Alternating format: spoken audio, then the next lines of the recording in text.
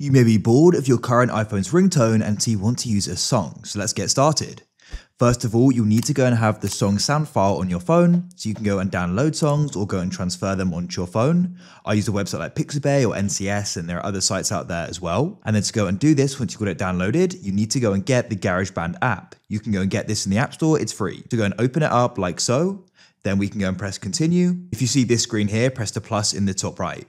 Swipe across in tracks and find audio recorder and tap on it. Go to the top, press the blue icon, press the gear cog icon in the top right and press metronome and chime in and switch these both off. Press the plus to the right and you need to press song section and go and make it automatic and press done.